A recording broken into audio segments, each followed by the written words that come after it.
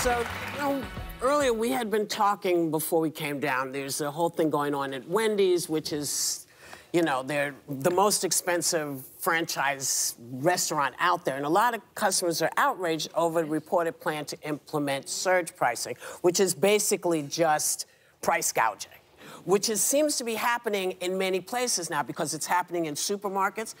People are saying, well, the price of food is so high. Yeah. Not realizing it's not the government that's making the price of food so high, it's the supermarkets that are making the price of food so high. The same thing seems to be happening with look at me, I'm doing a scooter. Are you doing a bike? I'm on a scooter. No, I'm on a scooter right now. Uber? A moped? Uber. Yeah. Okay. Uber. What? Oh. Well, no, I just want to, can I just get to the, okay. Go ahead. And like so many, like Uber seems to be doing the same thing, saying, well, if you go at this hour, we're going to charge you this much. If it's raining? If it's raining, we're going to charge you this much. What the hell is going on? Now, I'm supposed to say that Wendy's clarified things saying it's dynamic pricing. It's a price gouge. It doesn't, just because you're offering discounts, if people have a fixed time that they go, this is when they can go. What are you doing? Don't answer me. Y'all answer. So wait a minute. What do you first think? They had a surge, and now they're having discounts because of pressure. They were thinking about doing that, and then they said, well, no, it's just really a price surge. But it's a gouge, because they don't have to do it. I see. Well, what's the difference? I mean, there were early bird specials, and that's a time of the day where a lot of people are not eating, so the prices are a little bit lower. Well, they're a little bit lower, but that doesn't change all during the course of the day, and it's the most expensive one. And how come you get to do that when you know people are struggling? We talk about this all the time. Well, this is capitalism. They can't worry about people struggling. They gotta. They don't, when you talk about Uber and concerts and plane tickets around the holidays, these supermarkets.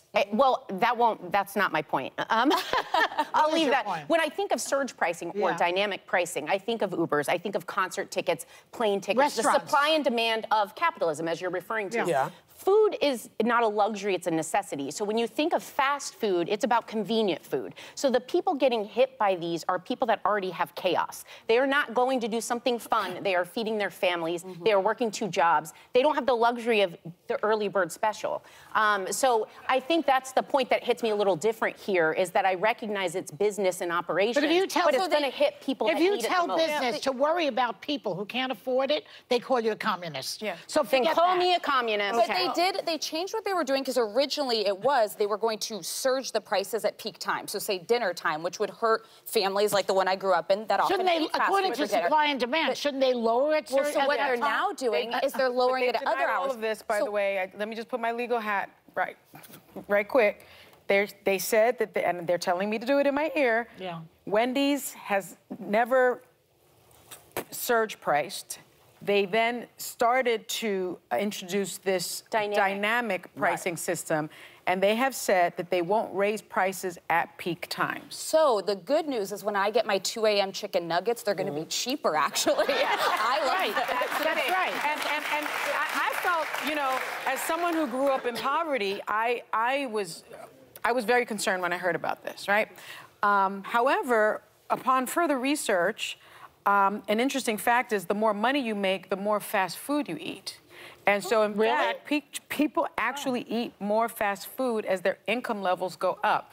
I suspect it's because you're working so hard that you don't have money, have time to cook a good meal for your family. How long does it take to make a pasta fazool? It's so easy. But isn't that interesting? It's the wealthier people that I don't know if I believe that. Oh no, the research department. Well, it's from the CDC. There's all kinds of facts that fly, but I don't know about this one. But for me, what is happening? You say it's not. It doesn't seem strange that you can, when you own a company, you can do what you want with it. Yeah. But I feel like everybody seems to be, and I'm taking it back to the supermarkets, because people are, I go shopping. I go in the supermarket myself. I get my stuff. And I hear people saying, damn, last week this was. That's right. And it's them. It's not that we are having less money. It's you raise the prices. Why Why are we allowing this? Well, it's the same reason why gas prices went up. All you can do is not go to those places. That Yes. were doing it. Well, but it's most of That's all you can do. This is an interesting stat. Grocery prices have jumped 25% over the past 4 years. So we talk a lot about the economy and how on the macro economy is doing much better. Unemployment is low. The stock market has record gains. Yeah. But people feel this, and so they're like, wait, it doesn't feel like things are getting better. Yeah. I do think that Joe Biden in his State of the Union is going to call on grocery chains to lower prices. Yeah. But will that actually work? These are businesses that are trying to make more money, and they're squeezing the American Aren't people. they also trying to catch up from the pandemic? COVID pandemic? Who isn't? Because I noticed that restaurant prices are much higher after the COVID pandemic. But who isn't trying to catch up? Folks didn't work for 2 or 3 years. They didn't get a paycheck.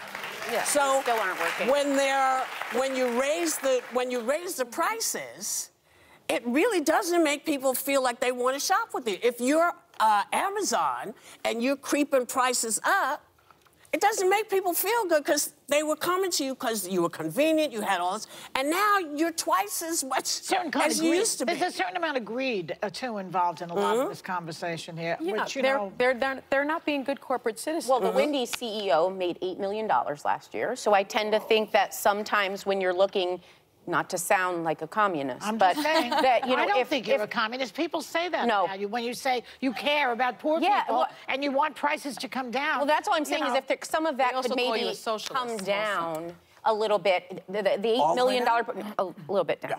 But someone making $8 million is doing all right, even after a pandemic. So I just think you got to think about that. So that we don't get in trouble, can I say again, Wendy's has said that they are not surge pricing. The dynamic pricing. It's dynamic pricing. Yeah. A rose by any other name They've would still be decided a not rose. to do it.